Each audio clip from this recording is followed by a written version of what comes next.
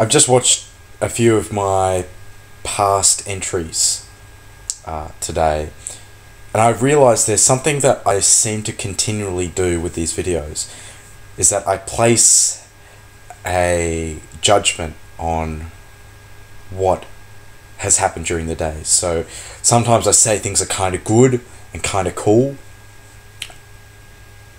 and that kind of bugs me a little bit, so I'm going to try really hard not to do that.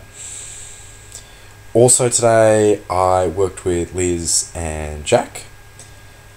I was in a good headspace today, but I just wasn't able to say what I wanted to say clearly. And I think at times, I appreciate how patient Liz and Jack must be, because at times I was just rambling and rambling and rambling.